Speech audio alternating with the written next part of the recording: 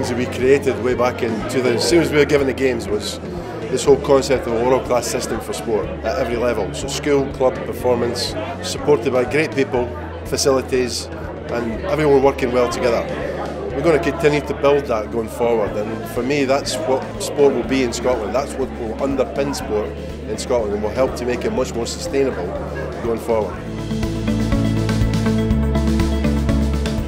I think to get more young women particularly involved in sport, it is a challenge, there's no doubt about it, but I think initially getting kids involved from grassroots into sport that they enjoy, and then hopefully if they've played in different things and for various different reasons they might not necessarily reach the top level playing wise, but then hopefully find an interest in other avenues, whether that's officiating or coaching, and then just having initiatives like this class of 2014 to try and take their development forward. As I say, it's just giving them that opportunity and support.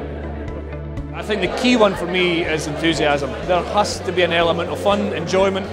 You know, it's you have to want the kids or make the kids come back, and they do that by having fun. Other things, I think, play a lot of sports, play all different types of sports. Let's not fight between rugby or football or cricket or golf or whatever the sport is for the same kids. Let them play all sports, let them find the natural talent, the ones they do enjoy, and encourage them that way as well. The word legacy is used often, isn't it? But for anyone, not even just kids, for any adults watching sport and the Commonwealth Games last year, it inspires you, it drives you on.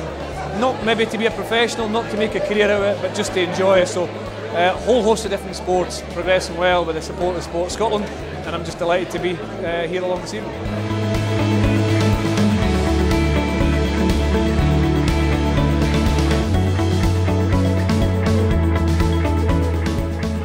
Judo in Scotland demonstrated its ability to be successful, so I think it's just regrouping and doing a lot of the same things as we've done the last time around. Hopefully we'll have a number of athletes who participated in Glasgow that will go on to Rio and hopefully take Scottish Judo to a new level once again. Just being part of the Judo team that won 30 medals was fantastic. You couldn't ask for any more. It will live with me for the rest of my life. It was awesome. I think we've got some really positive role models within Judo and within sport itself in Scotland, and I think the more exposure they have and the more people try different sports, I think the momentum will just keep building.